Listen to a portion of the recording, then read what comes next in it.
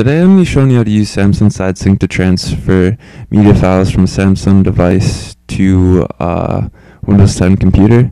So what you're going to want to do is download the Samsung SideSync program from their website, and I'll provide a link in the description. And you're going to want to download the Samsung SideSync application on your Samsung device from the Google Play Store. And once you have those downloaded, you're going to want to connect your device to your computer with the USB cable that came with the device. You can also connect it via Wi-Fi, but this connection isn't as stable and it will take longer to transfer files. Now that you have the USB cable plugged into your device, you're going to want to plug it into your computer, and then double click the SideSync icon on your computer, and then tap the SideSync icon on your Samsung device, and this will synchronize the two devices together. And now that the device is connected, I'm going to want to click the My Files icon, and then this will bring up all the files on the device.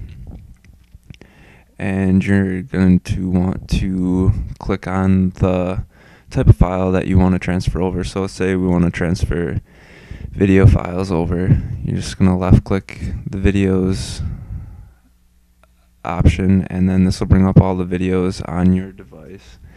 And you're going to want to left click and hold on the file that you want to transfer over. And then this will bring these boxes up, and you're going to left click and hold on the file and then drag it to your computer. And this just transferred this video file to my desktop. And say you want to transfer multiple video files over at once, I would recommend making a folder so they're not getting all over your desktop. And then you're going to want to left click and hold on the first file to bring up these check boxes again, and then you're going to want to check all, or just the multiple video files that you want to transfer over. You can just say you want to select this one and this one. You can do that as well, and then just left click and drag over, and it'll transfer two over.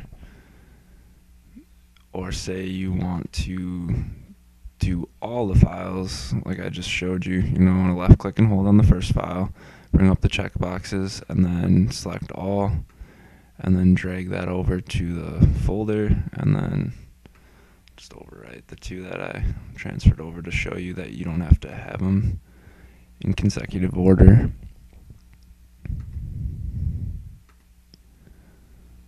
So that just transferred all the video files to my folder that I put onto my desktop. And say that you want to transfer other types of files like images or say documents.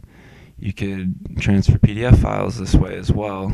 Just left click, and this will bring up the checkbox, and you're going to want to do the same process. Just left click and hold, and then drag it to your computer. And now this PDF file is on my desktop. So I hope this video helps you transfer media files from your Samsung device to your Windows 10 computer.